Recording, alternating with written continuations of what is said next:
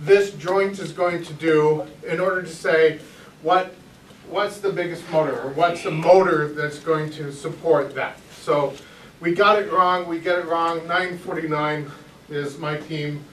We got it wrong last year. We had to shift all the motors up one joint because all of them were under torque. So these are some equations. You know, force, mass times acceleration, it's newtons and pound force. Torque, it's length away from pivot times force.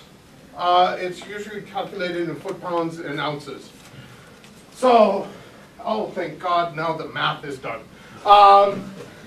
So, we're going to talk about pivots, bars, and links. And these are sort of kind of interchangeable. You're going to hear a bunch of stuff about a 4-bar link or a pivot. And a 4-bar link is just 4 pivots. So a pivot is just where you rotate. So we talk about degrees of freedom in the robot. That's sort of, you can sort of take that-ish as how many pivots you have on the robot. There's some degrees of freedom in elevators and such, but degrees of freedom. So the first one is I have a little pair of pliers down here. You can see that the fulcrum is right here. There's a lever right here, and it exerts force on that. You're going to see that often. So a lever, you can now see that sort of idea of here. This bar here is a lever. So the fulcrum is right here. A piston moves it in and out, and then something on the outside is causing force. So we didn't do the math. I should have made the student do the math to say how much force this piston is going to, in order to obtain that, whatever force we need. Let's move on. Okay, now we're getting into something sort of a little bit more complex. So we've been talking about levers. So one lever, very useful, for gripping things. Now we come up with some other things, such as this mechanism. This mechanism was on a robot in Portland in 2007. The game in 2007 is we had these inner tubes, and what this team decided to do is, most of us grip the inner tubes from the side. This team said, well, why don't we just go down, plunk this device in there, expand the fingers out, and then pick up the inner tube from the center. So what they did was they built a ring of aluminum with 3 levers right here, connected to a bar that is connected to a screw joint. So the screw joint pulls it in, pulling these these bars in and moving the fingers out. So the lever is, you're going to see that in a lot of places on the robot. So just the ball picking, the tube picking thing here. Okay, so Darren, can you please explain your robot?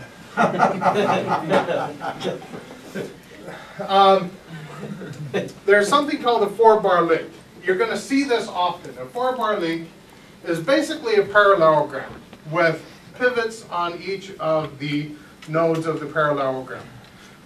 This is a powerful device for FIRST. So the levers, the levers are easy because you just have one fulcrum. But if we put a bunch of pivots together, we get very complex things. So the parallelogram that is on the 2046 robot is, this is one side of the parallelogram right here, the other side is up here, and these 2 bars form the other 2 sides of the parallelogram.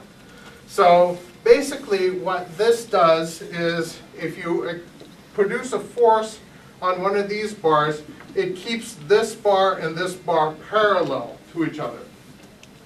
So this, if you need something to go up parallel from the floor, you want a 4 bar. So what happens is each of these places is a pivot.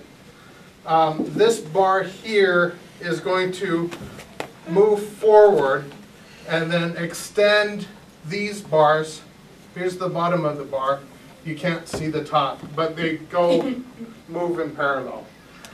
This robot, by the way, is here today. It's in the Commons. So if you want, they will be more than happy to show you what this 4-bar linkage is. But the 4-bar linkage is one of the most sort of critical linkages of a FIRST robot. You will also see it 488, excuse me, 488 has their ramp here. Their ramp was also from 2 years ago, but you could see the 4-bar linkage here. So here's one side of the parallelogram. This whole platform is the other, and these two are the sides. So, you know, they have sort of reinforced it with 2 bars on this side, but it's basically the same thing. It's 2 things, and they shift up and down parallel to each other. On this robot here, these 2 things are gas springs. So what a gas spring is just something that when you compress the cylinder and the piston together, it generates a lot more force. So it's basically like a spring. The spring always wants to be in the extended most position. So what they did on this year, they compressed this down and they latched it. And it was only at the end of the round that they needed to extend that up. So once the other robot, 120 pounds of robot, stepped onto this platform, the springs were enough to raise it up a foot off the ground. So you see another example of the 4-bar link. So the 4-bar link,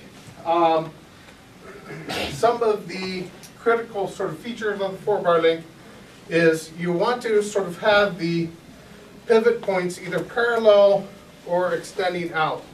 You want to make sure that nothing in these 4 bars is going to cross each other. You always want to be sort of a parallel, think sort of parallelogram. So you can see in this little Lego demonstration that basically this will pivot up here. You can see the way it pivots and the pivot joints. Here's a one with a much narrower sort of, but it produces the same thing. So if you cross 2 of the pivot joints, it's a bad idea. So here is the Lego demonstration here with the pivot point cross. So it's a very small pivot area here. At this point, you can see the 2 pivot areas start to overlap, and then it's sort of a little catastrophe right here. Now, if you want your robot to do this, then that's having the pivot points very close together, so when they raise up, they overlap. You can, but it's probably, oh, good grief. Jim! Sorry, I didn't mean to disturb you. Yes, too late, Kevin. So if you want to make sure that the pivot points don't overlap, is what I'm trying to say in this demonstrative slide. So that is, good grief, I'm going fast.